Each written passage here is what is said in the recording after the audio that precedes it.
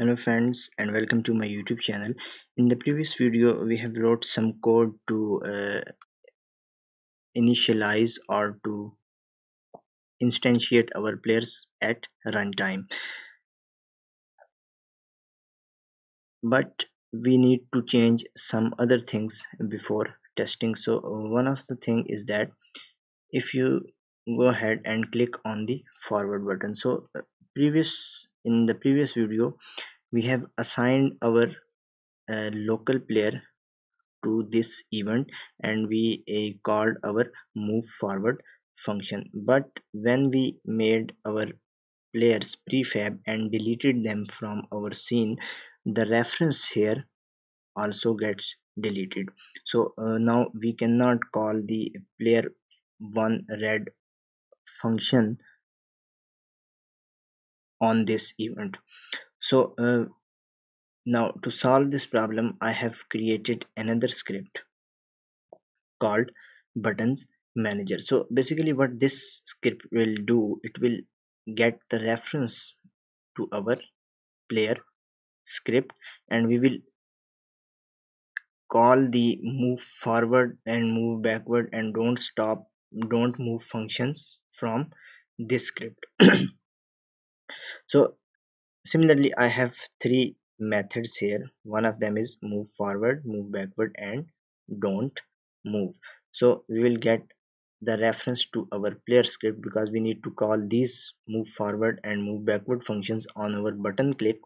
So we will simply put a condition: if the player is null we will get the reference to our player, but we will get the reference by find game object with tag.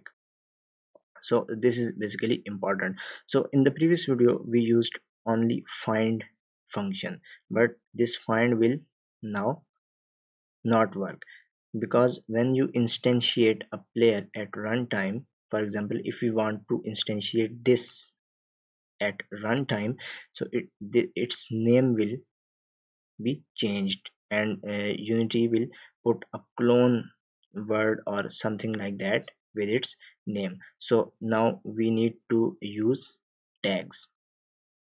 So what you need to do is put a tag on opponent player and our local player. So I have added a player tag and opponent player tag onto both of these player. So now we will get the reference of our player and its script. So similarly in the move backward function we will get the reference, and then we will call the player script function, that is move forward, move backward, and don't move. Now we need to add this buttons manager script to our game manager. As you can see that I have added this here. Now one other thing that we need to change is in the GPG manager script. So here if you can see that we have conditions for different messages.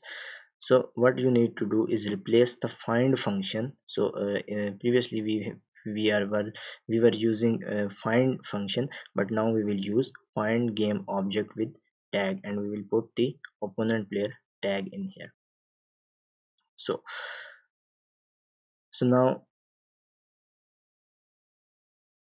you can go to the forward button, and you need to initialize this. You need to drag and drop this game manager to both of these events and call the on pointer enter, just call the buttons manager dot move forward, and on pointer exit buttons manager dot don't move. So you need to go to buttons manager and call this function.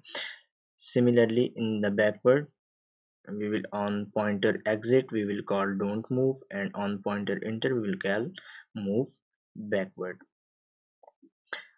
Also if you see here we have two spawn points, so we need to initialize them.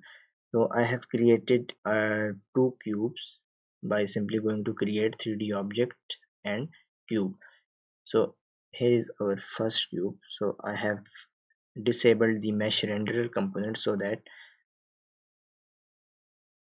here you can see that we have this cube as a spawn point 1, and at spawn point 2 we have this cube. So we will simply disable the mesh renders because we don't need it, and drag and drop both of these to their respective reference. So now I am going to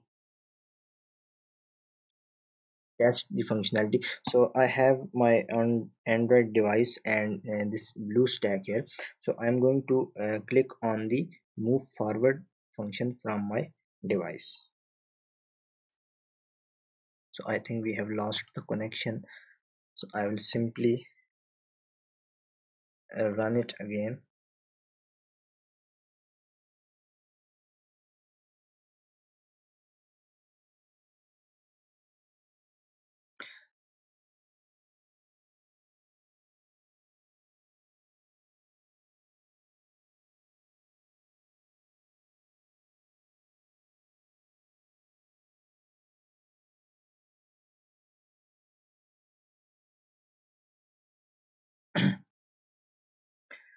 So now I'm going to